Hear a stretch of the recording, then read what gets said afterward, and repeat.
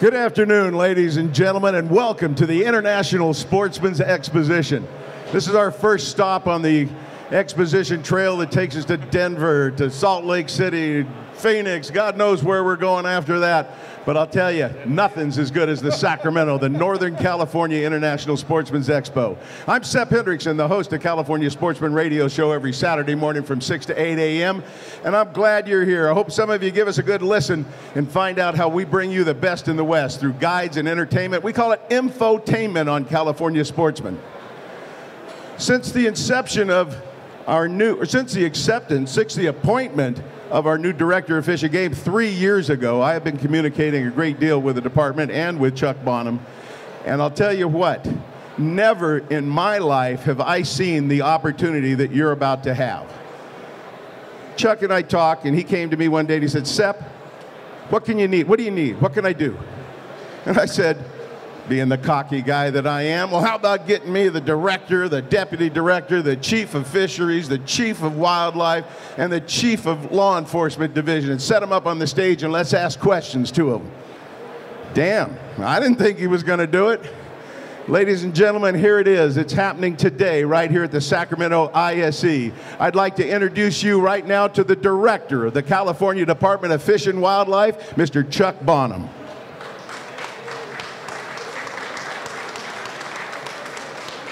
Hey, thanks, Sep. I'm going to introduce our team up here real quick, and then we're just going to go straight to questions. But what do y'all think? Let's just make this an annual event. And I also bet we're going to have more questions than we have time, so let's make sure we figure out a way to continue the conversation. I, as director, these guys as our senior leadership, we're pretty much willing to go anywhere and sit down with any part of our sporting community when we can get it scheduled, get the right venue, and hear from you. That's part of our job. It's how we know what we need to focus on, and it's how we know what we need to improve upon in the future. So let me introduce these guys real quick. Over the course of the hour, what I hope to have a chance to do is to introduce myself personally to you. So I've been on the job a little over 2 years. When I started, I had a full head of hair. It is the world's greatest job because of the department's mission, which is to take care of this state's wildlife for its ecological value and its use and enjoyment in perpetuity. Right here I've got Stafford Lair. Stafford's our fisheries branch chief. He's been at the department over 20 years. He has been heavily involved in native trout and other trout fishery restorations for that entire career. Loads his own ammo. I've got Dr. Eric Loft, who is the chief of our wildlife branch. Dr. Loft has a PhD, I think, in deer migration population dynamics in Northern California. I've got Chief Carrion, who I think started hunting around 5 years of age. That's what your bio says. You got it. Started going. And he's now in charge of our law enforcement division, which, by the way, in the last 2 years, we've been able to get to the highest level it's been in 20 years. And I've got our Deputy Director for Wildlife and Fisheries, Dan Paragari. He's been at the department about 30 years, I think, and is one of the most avid, if not rabid, duck hunters I've met in my experience. So when we get wildlife and fisheries questions in the department, this is the 100+ years of experience I turn to when we're sorting through difficult problems. So with that, what do you say we get started? I just want to get started by thanking all of you for being here. You guys can use that mic as we move around getting questions asked. And I have in advance asked a couple of members of the press to ask questions. And the first one that I'm going to ask about, you probably have heard me mentioning him before, and he's been a guest on my show. I've got Bill Carr, the editor of Western Outdoor News, here joining us this morning. Bill, I'm sure you've got a question for the department. Fire away. Thank you, Sep. Thank you, gentlemen, for showing up. It's great of you to do that. Open yourself up like this. My gosh. Chuck, this question is for you as the director of the department and the future of it and the direction that we're going. Your department has 3,000 of the best, most qualified professional fish and wildlife people probably in the country that you can fall back on for information. And yet last year, a number of critical wildlife management tools were taken out of your hands through the actions of legislative action and anti-hunting animal rights groups' efforts. My question to you is, what are your plans in the future to ensure wildlife management issues are left up to the professionals within your department and not the whims of politicians or animal rights groups? So let me start first by just thanking Bill. Bill, Sepp, many in the room are a dwindling breed, which is our outdoor writers, and those who provide communication back to you as hunters and anglers in the state.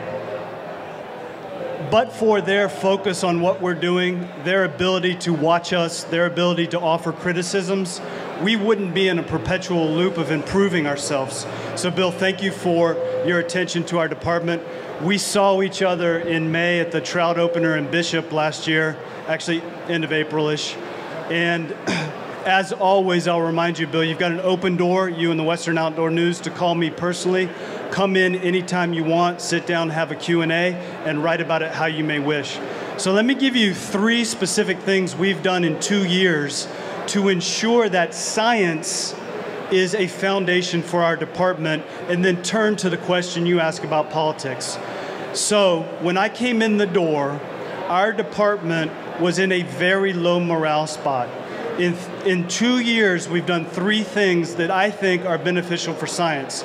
We've gone to our staff, whom are biologists and environmental scientists, and we were able to make some hard decisions, but provide that part of our department a pay increase. Second thing we were able to do is hear some of the feedback from our scientific staff. One of the things they told us is, Chuck, we've been talking for about a decade about the need to get access to scientific journals so that we can go for a relatively low cost online and to services, see scientific journals and use that material when we're doing our job. And for at least a decade, the department had not been able to deliver on that desire. I'm here to tell you, for the first time in the 2 years we've been in leadership, we've gone out and we've gotten our scientists a subscription to ProQuest at a relatively low cost to give our scientists access to journals and literature so they can do their job. Last thing we've done is we've created a scientific institute in the department. First time we've ever done it, to bring together all the scientists. We've published our first ever guidelines for scientific ethics. We've published our first ever guidelines for doing peer review around our own departmental scientific work. Let's turn to your political question. Here's my ideal, flat out, bottom line. My ideal for the future is that when we run into wildlife management questions in the state of California, they are left to the professionals to make a recommendation to the Fish and Game Commission, and then in a public due process proceeding, the commission deliberates about the best outcome for the future of California. The way we get to that ideal, in my opinion, is to improve the quality of our work, to improve the credibility of our recommendations to the commission, and to foster greater involvement by you, the sporting community, in front of the commission. I think when we can stand up those components of our work, we'll be able better to argue to the legislative arm of government that these decisions are best left to the professionals, the exact structure created both in our Constitution for the commission and in our executive branch through the department. I am trying to create an atmosphere of professionalism and product that allows us to offer a counterbalance to the urgency and sometimes too quick pace in the legislature to grab these topics and resolve them through the legislative forum, when in fact they're better off left to the experts involved. Does that answer your question, William? What other part did? I'll give you a quick follow-up. Hang on. Why would we even give a voice to people like animal rights activists and anti-hunters who are dedicated in their very existence to eliminating hunting in California? Why would we even listen to what they have to say when hunting is not a part of their agenda? Hey, so thanks for the follow-up question, Bill. Let me just tell my one and only fish story during this hour. So I got to judge a photo contest about a year and a half ago. We asked people to go out and take photos of wildlife action on public lands, and I got to pick the winner. The winning shot I picked was a photo of a gentleman shooting some series at Clear Lake. The first shot in the series was a bird flying into the lake and capturing a fish and flying off. Pretty cool shot. A subsequent shot in the series was another bird flying into the frame. Pretty good shot. The winning photo. 2 birds, 1 fish. One bird with its talons in the head flying one direction, the other bird with its talons in the tail flying the opposite direction. And I thought that's too priceless. Life at the department is like that fish. We have a jurisdiction that covers 160,000 square miles, almost 30,000 miles of rivers and streams, almost 5,000 lakes, 6,400 species, 300 plus of them are protected in some form legally, and we're right in the middle of that with 38 million people, only about 2 million of whom purchase a sport fishing or a hunting license. That tension of all of that's balled up in 38 million people, pushing and pulling, that's the department as the fish stuck in the middle between competing odds. Bill, we're a public entity. We don't work for any one particular special interest group. We're driven by our mission. Our mission is to protect and take care of this state's fish, wildlife, and plants, and the habitat they depend upon for their ecological value, as well as their use and enjoyment for Californians. Look, I spent my 20s in the outdoor education field. I traveled the world doing things in the wilderness. I put myself through law school at great expense, strictly for the purpose of becoming a lawyer for the fish. I went to work for a decade plus in this state for Trout Unlimited. Who in this room has actually been in a courtroom as a lawyer defending the fish on the side of the public interest? I think I can raise my hand on that point. It's from that background that I come to this position as director, and I'll tell you, if your question is, will your grandson or your granddaughter be able to hunt and fish in California? You betcha. Why? Because I hope my 2-year-old son, who I left this morning trying to potty train, which I think will be hopefully more difficult than the questions I'm going to get today, I hope he has an opportunity to hunt and fish.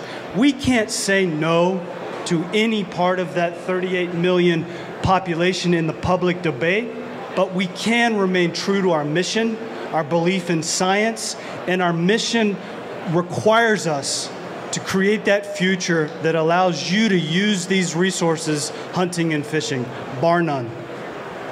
All right, our next question is coming to you from Mike Ogney. He's the guy that puts out usafishing.com and a regular on the California Sportsman Show. Mike. Thank you, Seth. I guess this would be a combination question for both Chuck and Stafford. With less than 6% of the salmon that are released out of the hatcheries upriver able to even make it down into the estuary, so many fish are lost to the pumps, and so few fish are getting back. Now, in the past, we know that the cross-channel gates and upriver releases have really dropped the number of fish able to make it out to sea, so have water diversion. But looking ahead, what is the department looking to do to improve the viability of our hatchery fish to be sure that we get them out to the ocean? Let me hand this over mostly to Stafford, but just say we have been spending a lot of time with the salmon constituencies. Dick Poole's in the audience, Roger Thomas in the audience. We know the Golden Gate Salmon Association's got a short list of, I think, 28 projects. We've been providing input into those projects. Those are many of the things we think might be on our future for pursuing to provide better benefit for salmon. But when it comes to the straying hatchery question, let me hand it over to Stafford. We might just pass this on that mic. All right, so everyone needs to understand that we produce about 40 million salmon smolts across the 8 anadromous hatcheries in the state of California. Whether they're mitigation hatcheries, all of them are mitigation hatcheries, but they're spread from the San Joaquin system up through the Sacramento system, over on the Trinity Klamath system. And these fish,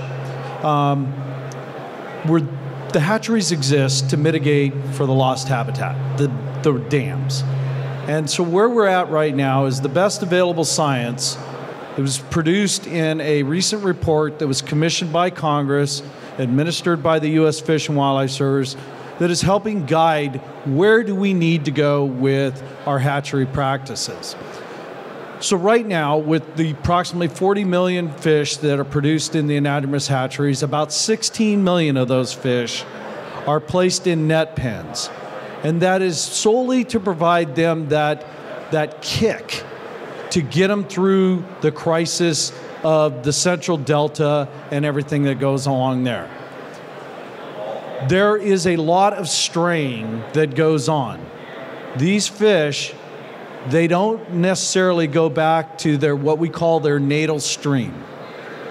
It is a problem. So how do we best address this? Well, the Hatchery Scientific Review has laid out a series of recommendations.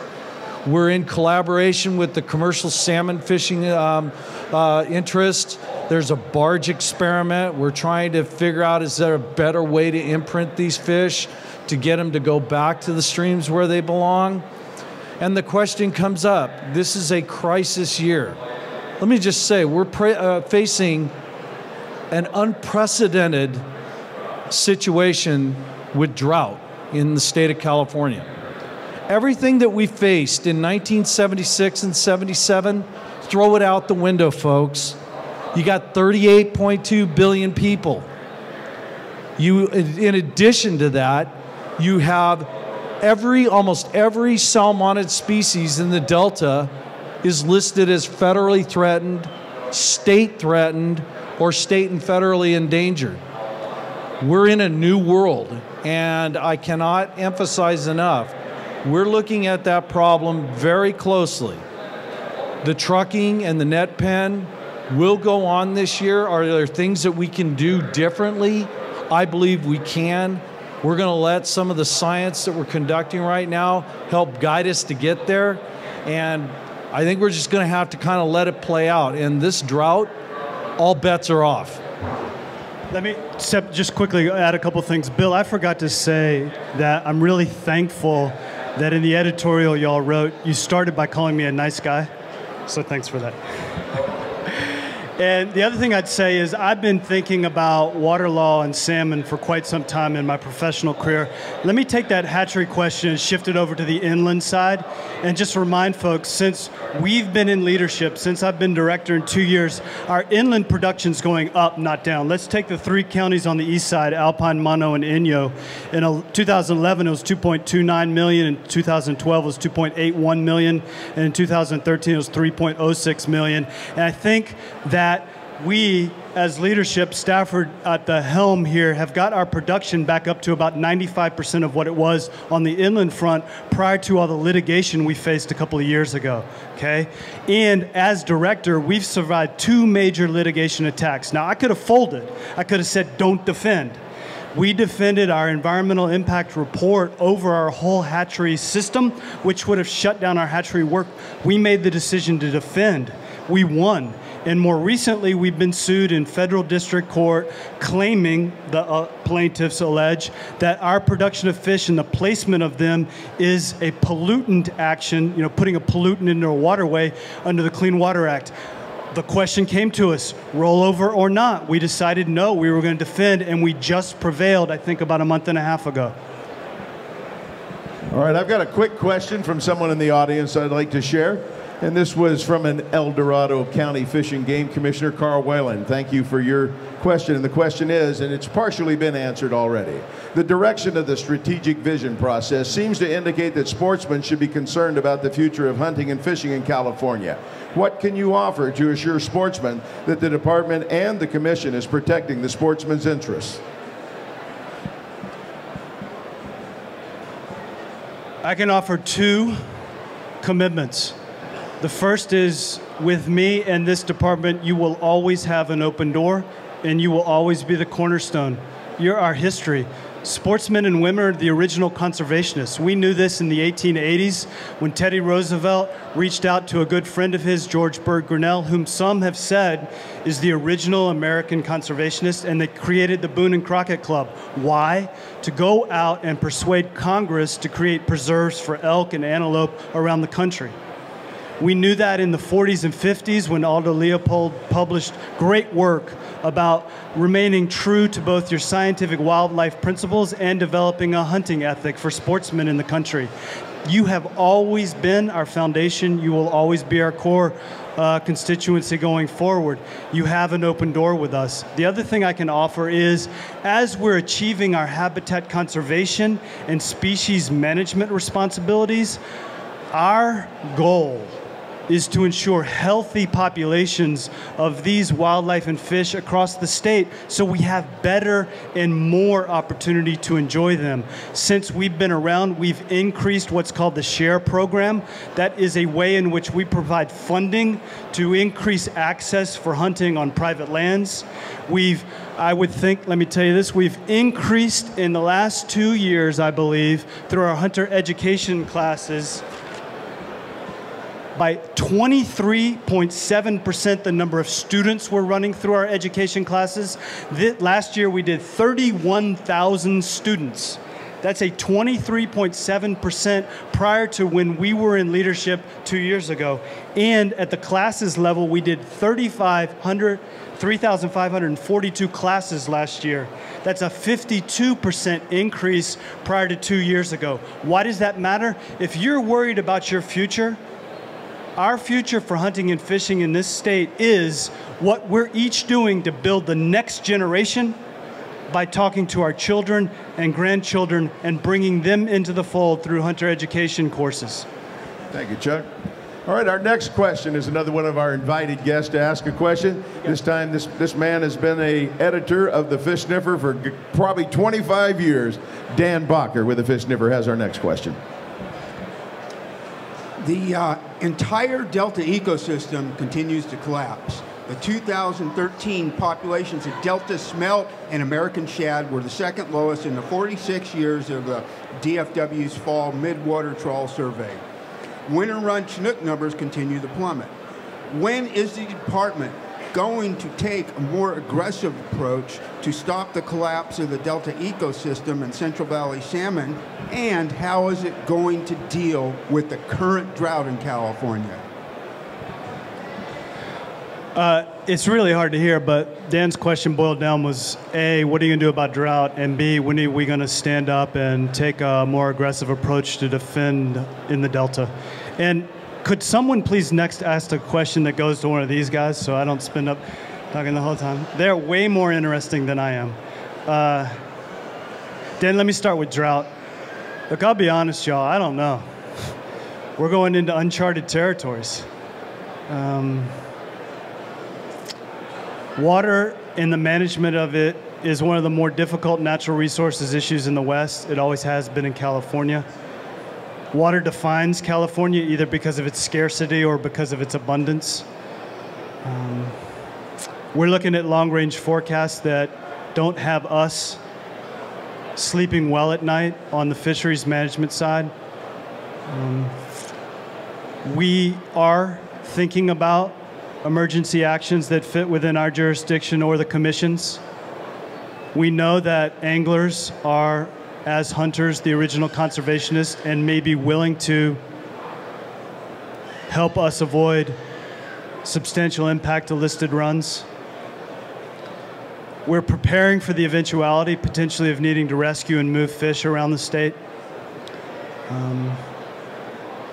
We know that our properties will suffer where we provide recreational opportunity to you because we'll have an inability to move water to them. So Dan, it's very much on our mind. Let me turn to the Delta. I think we actually have stood up in the 2 years we've been in leadership. I'll give you a specific example. When I came in the door and the Brown administration came in the door, we were looking at a proposal in the Delta from the last administration that was a preliminary project about doing things in the Delta that would have allowed about 5.9 million acre feet of delivery to Southern California. And we and our federal agency counterparts sent a strong signal that that contemplation of a project would not be permissible. We're doing other things in the Delta. In a grand sense, what we need to do in the Delta, in my mind, is go to Habitat and do a very ambitious habitat restoration program. In addition, we need to ensure more ecological flow runs out the Golden Gate. In addition, we need to get off of our over-reliance on pumping in the South Delta, which creates a reverse flow effect and it confuses the fish, which contributes to the fact that if you're a small fish and you're stuck in that part of the Delta, 2 out of 3 fish down there die. That's because of the over-reliance on the pumping. So it's the combination of thinking across a large landscape, investing in a very ambitious restoration program to restore tidal marsh, riparian habitat, reducing reliance on Delta pumping, and ensuring more ecological flow goes out the Golden Gate that I think will help turn things around in the Delta. All right, thank you. All right, we have one. I'm sure that Loft or Paragary is going to enjoy this one. I've heard this from several people over the years. Could we have one deer tag for A, B, C, and D zones? It would hurt more places if, I can't read that one. If we could hunt all 4 zones on one tag, it would help the extra communities and the economies in the area. Who's got it? Eric's got it. Eric Loft. We get this one a lot, Sep. We could do that. We've looked at the data, and what it shows is that second deer tag, there's not much success as it relates to that second deer tag. There are not that many guys out there that are pulling in that second deer. We actually have looked at that in the B zones. I think, as some of you know, we've been entertained and gone that way. But we really are looking at the population trends in deer. Folks keep saying we're only there about the money.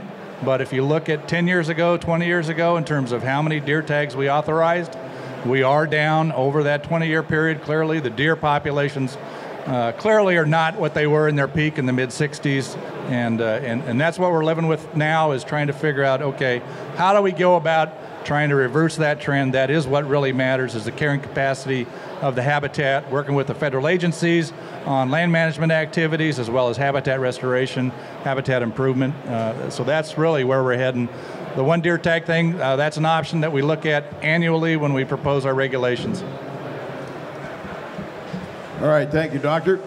I had another quick question, and I don't see it here in my hand. I'll dig it out and get it for you from the audience. It was related to that, so we will be back. The next question is coming from somebody that I know a lot of you know. It's Dave Hurley with a hot sheet. If you receive the hot sheet or you listen to California Sportsman, you hear him on there. Dave, what's your question for the panel? Thank you. First, I'd also like to express my appreciation for your willingness to be here. My question has to do with my favorite fish, the striped bass. As you know, the latest fall fish abundance survey, the striped bass index is 70, the 3rd lowest in history. As we put together a 3-time-a-week report, I know how important the striped bass is to the economy from Colusa down to Monterey. And my question is, what actions does the Department of Fish and Game look at in terms of developing a self-sustaining, as the population has plummeted from about 5 million at the late 60s to about 300,000 to 400,000 now of adult population? Are there some measures that can be taken, and what are the proposals? Thank you. Thank you very much for that question. So my first introduction to you as Chief of Fisheries in a formal event was the uncomfortable public meeting that we did in Rio Vista with where over 400 of you wanted to take my head off. That was when we were attempting to propose to the commission a bag limit and size modification. What an experience. That being said, let me touch upon the data you cited. You are correct. The numbers from the 60s are nowhere near where they are today. But let me put it into perspective. The 3rd lowest index ever on record. Why are we even talking about the 3rd lowest index on record? The difference between what went on since the year 2000 and the 1990s and the 80s and the 60s is almost an order of magnitude or 2 orders of magnitude. So to me, the third lowest on record is irrelevant. The population has crashed since 2000. The striped bass fishery is very important to the state of California. Are there problems with striped bass, predation hotspots where fish get congregated? Absolutely. Striped bass is a problem in certain areas of the Delta with predation on our sensitive fishes. How do we manage it any different? We got to restore the ecosystem. The ecosystem is in trouble, and the data from 2000 across all the sweetest species is showing that. Secondarily is we're talking a $500 million economy that derives off of this multitude of fisheries: striped bass, salmon, steelhead, sturgeon, largemouth bass. So it's a balancing that we have to do, and I don't have the answer because you're not going to get striped bass increasing with everything else going on at this point. But I would just ask you to take a step back and look at it in total, because it's all in trouble. And Chuck has something else to add. Let me connect the striped bass question to my comment about restoration in the Delta, which in isolation probably causes a few of you to just shake your head and say that's not enough, which is why there's a multiple prong effort in the Delta to restore an ecosystem. But let's just use restoration. So what you'll find in some of the places in the Delta is our waterways have been straightened over time, right? They've become more of delivery canals rather than meandering streams that connect intertidally to floodplain. And when you look at that habitat, what you see is sometimes a lack of riparian cover. Why does that matter for striped bass? Well, a hypothesis is a major pressure on on salmon is predation by striped bass to salmon. Well, another hypothesis could be that if you restore riparian cover, create meandering streamway, then salmon, as they're migrating, will have refugia to hide in more darkness from the predator, striped bass. That actually might be a habitat restoration conservation measure which will reduce the tension between the two fisheries and obviate some of the need to focus at it through the lens of just take by bass onto salmon. So there's several strategies that we can employ, and that recreation of habitat to deal with the interface between those two fish is one of the things we're looking at. That brings up a question I'd like to ask, and it kind of feeds right into it. If in fact we're out there in the Delta and everything's going just peaches and cream and we're taking care of it, this question that the guys asked me here, and it's a little old with the tunnel and other discussions that we're having, is why are we still losing so many fish on the screens? You know, because nothing's been changed actually. Right. Chuck, can you give us a quick one on that? I can. The first thing I do is say something I forgot to say when Dan asked his drought question. One of the things that will be most hard for all of us, and particularly the department in the coming months, is we actually have an ecological tension. So on the Sacramento side, we have a very large reservoir at the top of the system. It has cold water in a cold water pool, Shasta. We hold that cold water for delivery at certain times of year to the benefit primarily winter run salmon as they're coming up the system. Holding that water and making that management decision can be in tension with the need to release water, have it come down through the Delta and out the gate to benefit longfin smelt and Delta smelt. It's hard sometimes to literally take the one drop of water and allow it to be in both places to benefit each species. So you'll find that some of these drought decisions actually are about water management when we have species conflict. Now, things aren't going hunky-dory in the Delta, so don't let us leave you that impression, okay?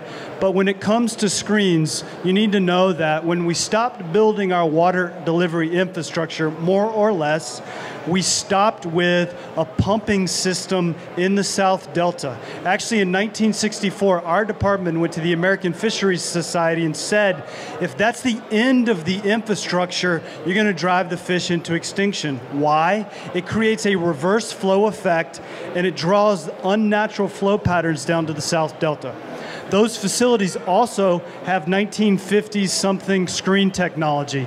The world has advanced so much on screening. We just went up into the upper Sacramento and the Red Bluff diversion dam facility, really big intakes. We've got modern screens on them. You've got modern requirements like sweeping velocities. There is a way to create a permitting regime which put the burden of non-compliance on the diverter. So these things like sweeping velocity, modern screening criteria, and permit burden on the diverter are all the things we're bringing to the problems in the Delta. With the Army Corps of Engineers now wanting apparently to clear all the riprap in the Delta and get out all of the what I would call riparian habitat down there, isn't that detrimental to the population of salmon as well as all the species of fish down there in the Delta if that's ripped out? It is, Sep, which is why, as one of the things we've done during our leadership in the last 2 years, we got permission and we sued the United States Army Corps of Engineers in federal court for their policy to require us to rip out that riparian habitat. The fact of the matter is 5% of the habitat that's left in the Central Valley that's riparian is on those levees. 95% of our riparian habitat in the Delta and the Central Valley, gone. We're fighting for that last 5%, which is why we went to federal court to stop that policy being implemented by the Corps here in the state of California. Well, here's one for you that a couple of you guys might want to talk about. Can we use sonar count stations in river and use actual escapement counts on the Klamath and Trinity rivers instead of the ocean abundance estimates, as estimates are often quite wrong? Stafford, I bet you get that one. Great question. These are biological systems. They're very difficult to get the exact data, so we deal with models. Models are only good as the data you get into them. In the Klamath system, we've got the best available information, the most complex set of information that feeds into those models. Those models then become extrapolated, and what I mean by that is you got a number here, you think it's exact, you make an estimate of the number up here. They're subject to error. So we're never going to know exactly how many river fish are in the river system or in the ocean. They're estimates, and they're based upon the best amount of information that we can feed into these highly complex mathematical models. So the Klamath is the ideal. In the Sacramento San Joaquin system, I think we're a lot closer in the San Joaquin system, Sacramento system, in getting our estimates this year than we probably were on the Klamath system. We don't understand right now at this early stage what's going on, why were the numbers possibly so far off on the Klamath. I don't have the answer. Let me tell you, far more sharper people than me are going to be debating this over the next 2 months, and we're just going to have to let it play out. So it's all I can say is it would be really nice if these fish could all be in one bucket that I could see them and count them. I can't do that, and we're just going to have to live with the fact that this is complex science, and we're trying to do the best job we can by getting the best information. You know, that's just one other thing I'd like to toss out there. You know, these guys are all employees. They're all doing jobs, just like we do. And on the radio show, they don't participate in this discussion. I often say, and you're doing it with your hands tied behind your back in many cases. So it's not easy. Chuck alluded earlier to the fact that, you know, the feds want to do one thing, or the Army Corps of Engineers wants to do one thing, the state of California wants to do another. It's happening all the time in many, many different arenas having to do with fish and wildlife. It's a tough world right now, and the drought is not making anything easier for any of us. All right, I've got 4 quick little questions on here from somebody, and they're short and sweet, should be pretty easy. First one, I'd like to know why too, because I've been complaining about this since its inception. Why are licenses so damn big? I mean, I just talked to one of my buddies. He came by. His whole thing stirred. Yeah, they're all going to pass this one around. One buddy just came by and I said, we ought to measure that. And he said, you don't have to. It's 12 feet long. So, great question. Wasn't prepared for that. So this is a spontaneous answer. I don't know, but I'll look into making them shorter. All right, his next question. Why an 8 a.m. abalone start time? Yeah, let me turn that over to Chief Carrion. But look, I figured you might. We took a series of options on abalone to the commission. I think we said somewhere between 7 and 8. The commission picked 8. There's an enforcement component. You can't see to enforce in the dark. And we're trying to hold on to an iconic species that is subject to a lot of poaching. So figuring out a good moment in time in the morning was pretty important. Plus, we've got intertidal fishing pressure. Okay, thank you, Chuck. Yep, basically it is a two-pronged answer to that. As you know, the abalone resources are hurting in California. We want to be able to make sure that there are going to be those abalone resources available in the future. So as they looked at how can you reduce some of the take yet keep opportunity out there, one of the things that was considered was a little later start in the morning. So there was a scientific end of that to help reduce some harvest pressure. But the second part of it, and maybe a larger part, was the enforcement component. And if you can just think about the way our wardens are able to watch what's going on and to make cases on abalone, most of that's done from a long distance on a bluff with a spotting scope or a pair of binoculars, and you're watching activity and watching people, what they're taking and where they're putting those abalone. And you know, at half an hour before sunrise, it's dark. You're not going to be able to see that. The ability to enforce the regulations more effectively was going to happen when it was lighter outside. So the proposals for the 7 or 8 o'clock that went to the commission was based upon the ability for the wardens to be able to see the activity that was happening and to help reduce the crime against abalone. And frankly, the better the deterrent value we have out there, the longer we're going to have abalone as a sport fishery in our state. You know, it's already been taken away commercially, and if the poachers keep doing their damnedest like they're doing, they're really putting a hurt on it. I'm frankly surprised abalone is still open. I'm glad it is. It's extremely tasty, and I hope you'll continue to do that job on those guys. I got caught in one of the abalone stops one time. Talk about efficient. Whoop! They were all over me. Well, here's another one, and I don't know if this is the case, and this one's yours too, Carry On. Why are your vehicles not equipped with computer systems? Are they or not they? Not yet. We actually are in the process of getting modernized in our vehicles. One of the things that we did for this last year was to finally get all of our officers smartphones so that you have access to computer databases, et cetera, that we did not have prior to last year. So that was the first step. But there are many people looking at the most functional way that we can get computers put into the vehicles. One of the things that's kind of a stumbling block for us is, as you can imagine, warden vehicles go through quite a bit of abuse in the type of terrain that they're working in. And you can't just put any type of computer in there without having it get destroyed. So they are looking at that. The state technology has to catch up to it, and there are approval processes. Seb, let me add on there and just say, it was a great honor and privilege to work with Chief Nancy Foley as she was leaving the department and I was coming in. And it's been incredible honor to work with Chief Carrion. And like I mentioned earlier, we have the division, law enforcement division, up to 396, which is high as it's been in 20 years. I know we need more. We're working on that. I will also tell you what's on my mind in large part. Look, I described to you that fish stuck between two birds pulling opposite directions across a huge jurisdiction. We're about 2,600 staff. We may be one of the most over-mandated, under-capacity departments in the state of California. It's an incredible job. I think a testament to my tenure as director is how able I am to regrow the department. I'll give you some examples. We need to infuse back through our field operations modern vehicles. So I hope that you find when you're interfacing with our folks, they're able to tell you at a hatchery or out on our wildlife area, hey, yeah, current leadership was able to swap out our old truck for a new truck. I hope you hear that. We own and manage over 1 million acres. We need to take care of the deferred maintenance on that so you have the recreational opportunities out there in the field.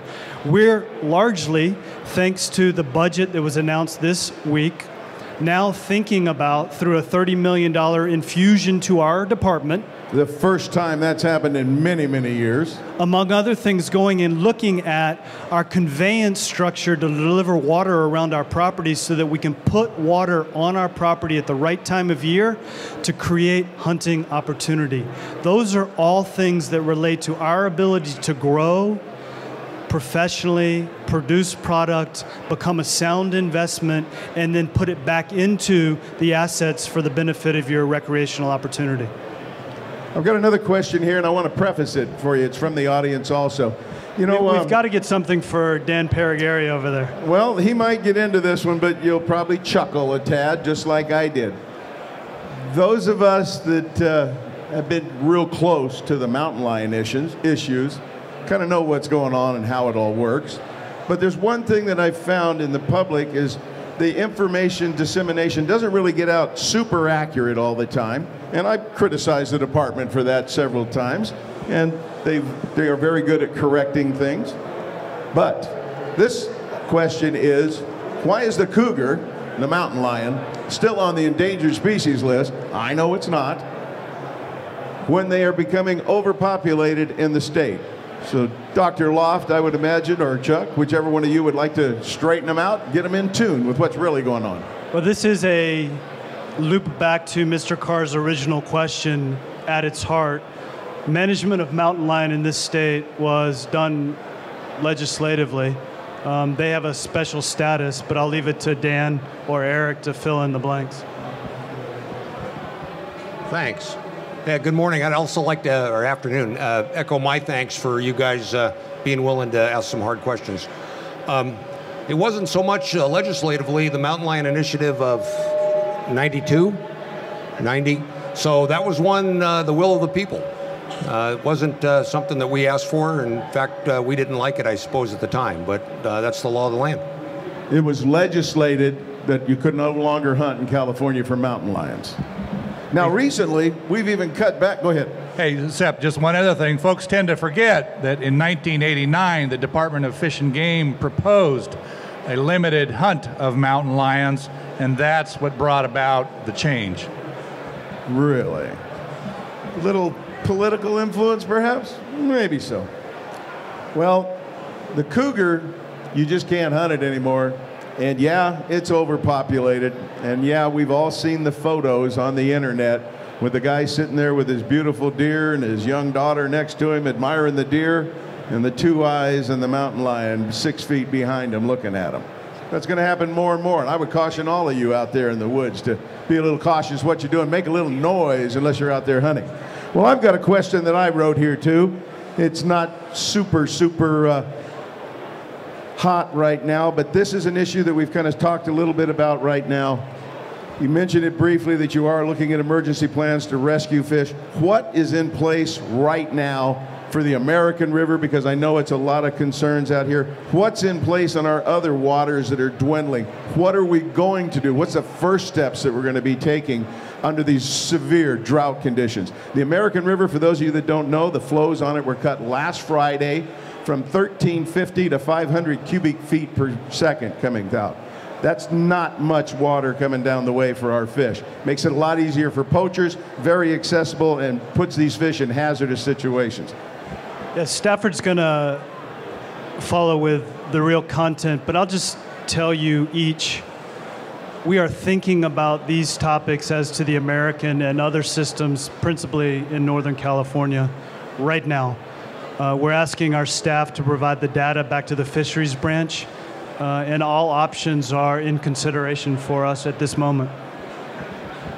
So it started at 6 a.m. on Monday this past week, and it's churned through today. This is probably the only topic that I have been dealing with. We have between 75 and 90 people looking statewide at this issue. So let's get to the American River. We have been out on a daily basis evaluating, is it really 10% or is it 12% or is it 30 or 40%? What is the effect on the fall run Chinook? Those eggs were in the gravel. Those juveniles are swimming up right now. And I'll just say this, the predation that's going on of those swim up juveniles by birds and other fish within that system, people haven't observed these levels before. So it is a big time issue. On top of that, the steelhead. We have an open steelhead fishery. So we have been giving it a lot of thought. It's all I've been doing is asking. I've probably spent close to 30, 40 hours just in a 40-hour week in discussions with our top scientists on what are our options on the American River. I don't have an answer yet. When we get to an answer, we will let the public know. The Fish and Game Commission will be examining whether an emergency closure on the American River is necessary on February 5th, pardon me. We will have a recommendation, yes or no. I haven't made that decision in collaboration with the rest of the department leadership. But I'll say this, it's not just the American. It is every stream system on our coast from the Smith River to south of Big Sur. Every one of these stream systems is in crisis mode right now. And whether it's drizzling now or whether we'll get any more storms, we don't know. All the best predictions are extended or intensifying drought for the next 60 days. That is a crisis. And as Chuck mentioned, we're looking at how, are we going to be having to do fish rescues? We had an unprecedented number of rescues of juvenile steelhead this past year, where we're talking incident command systems of 30, 40 people. We have had the Colusa Basin issue where we've had endangered winter run that we have rescued. Dan, I'd like to just make a correction to a statement you made about the population status of the winter run. I just signed a transmittal letter to the National Marine Fisheries Service. We're estimating our winter run is almost doubled from our estimate from last year. Good, but not good because these fish are in trouble with what's going on with our water supply system. Low water supplies and drought makes hard decisions even tougher, no question about it. You guys are in a hot seat no matter which way you go. I've got another 20 or 30 questions up here from the audience. We're running out of time rapidly.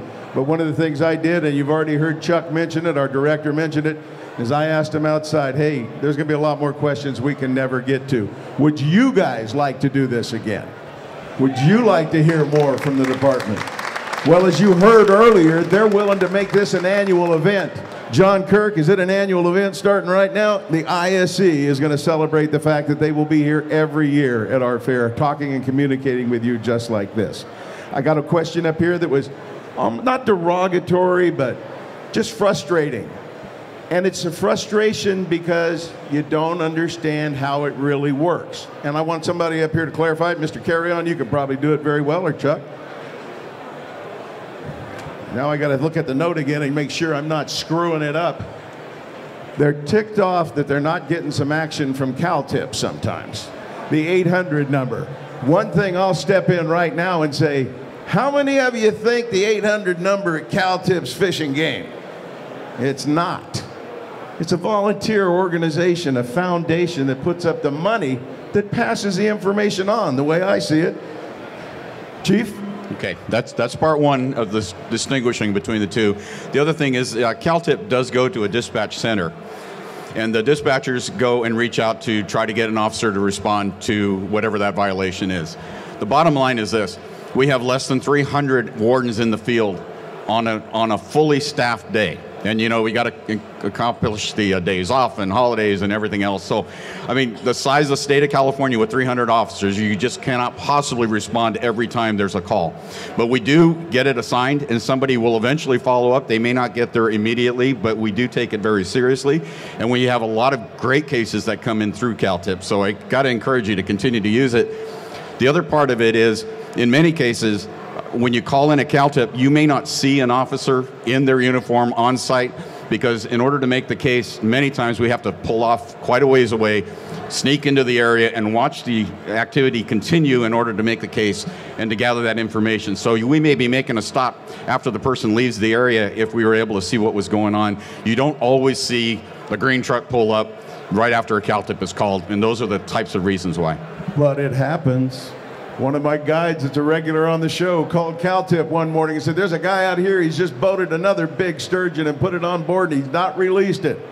It wasn't 5 minutes they came around the corner. He called me up raving about the department. Thank God they're there, that 800 number works. They prioritize because they have to.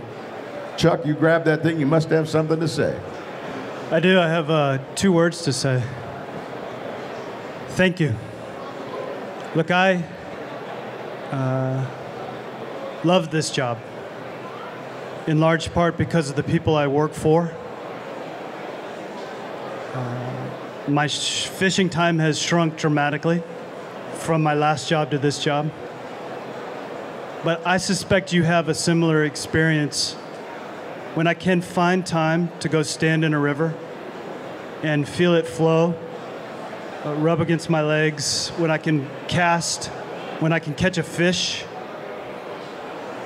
Mostly just the silence of being somewhere far removed to re-energize myself, to think about things that matter to me as a person, to treat the backcountry as my temple as an individual for what matters to me and my soul. I think that's what drives us as hunters and anglers. You're our past, you're our future. We couldn't do it without you. I know you're not going to be pleased with all our decisions all the time. I get that. I'm just thankful you're passionate about the issues that matter to you as hunters and anglers. So I expect to see each of you, if not you plus a friend, next year right back here, same spot. Same spot. In the interim, you can always find out about us at www.wildlife.ca.gov. You can join our Facebook page. You can call any of our offices and ask any of the questions on your mind. You can email caloutdoors@wildlife.ca.gov, which most of you may know is Carrie's column, which is published, I think, weekly in WON and others. It just crossed its 700th article threshold, which is quite amazing. And as an individual, I hope your conservation hunting organizations like California Waterfowl Association, like California Deer Association, like Rocky Mountain Elk, so on and so forth, know that I'm available to attend, sit down, listen to their membership, like our conservation organizations on the fishing front, Golden Gate Salmon Association, California Trout, California Sport Fishing Protection Alliance. We're open to the input from you on what we need to do better going forward. All right, I got one last comment. I want to walk along here, and I'm going to say, Dan Paragary, gung-ho hunter and outdoorsman. Mike Carrion, gung-ho hunter and outdoorsman. Eric Loft, nobody likes animals and mammals more than you do in the outdoors. Stafford Lair, I've fished with you. You've been with Trout Unlimited. You're a woolly bug and fly, whatever they call it. He's a fly fisherman. Don't hold it against him. And you know what? They're just like you and me. They are us. They're doing the job the best way they know how for us. If we don't tell them when we're not happy, they're not going to know about it. If we tell them when we like something they do, they need to know about it too. Don't always point out the negative, because we don't always know the whole story.